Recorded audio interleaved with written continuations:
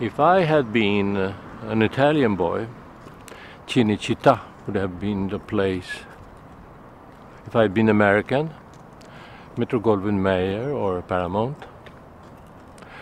Now I was Swedish, brought up in Stockholm, longing all my childhood through to enter these gates of Filmstaden i Råsunda, Film City of Råsunda. I'm a writer-turned-director. I made 4 films in here, but the studio discipline was very hard, very heavy.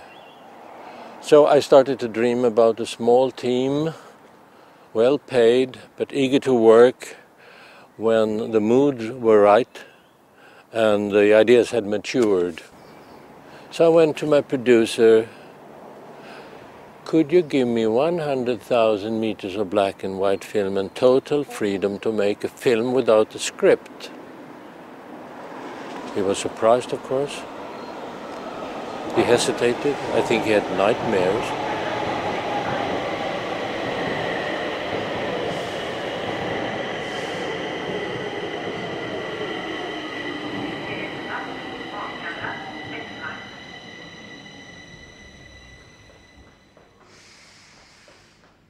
Imagine that, total freedom to make the film. I got it. So we went ahead, Lena Nyman and I, and spent the summer of '66 shooting for 3 months. I used the fall for editing, Christmas for more shooting, springtime for more editing. But the first version of the film wasn't good. The structure was bad. I solved the problem by asking my producer for more film, more time and money, and ended up with 2 films instead of 1. There are 2 colors in the Swedish flag, yellow and blue. And since the films were about Sweden, I decided to separate them by calling them I Am Curious Yellow and I'm Curious Blue. One is not a sequel to the other, though. I'm thinking of them as parallel, telling the same story with different material.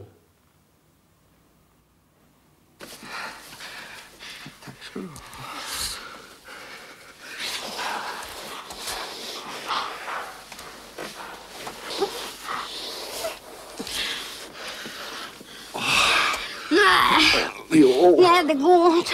Vadå går inte? Det går inte. Vadå går? Det är klart, det är klart. Det är din då.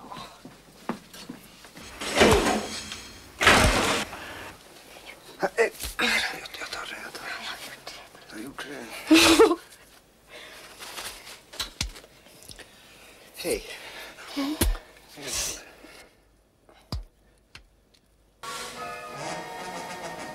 Hejsan och välkomna till en ny firadag. Aina vill jag säga. Aina särskilt. Det är dig vi ska fira idag. I've been lucky with my publishers. Both of them have been great film fans. My Swedish publisher wanted me to keep a diary on the making of the film. My American one, Barney Rossett, wanted to use I'm Curious Yellow to fight the obscenity laws of the United States. He was going to court. The case was labeled I'm Curious Yellow. No, a motion picture called I'm Curious Yellow versus United States government. That was the peak of my career as a moral reformer. There were many experts on the witness stand, but the jury insisted the film was obscene, so we lost the case on the first level. Different on the second level, 2 judges to 1 said it could be shown in the States, and it was in certain parts of the country. Now Barney Rossett had hope for more. He wanted to change the obscenity laws in films, so he went to the Supreme Court. But what happens if 4 of the judges are for the film and 4 are against it? You lose the case. The story about losing the case is told here in this book, Banned Films. There it is. I'm Curious Yellow.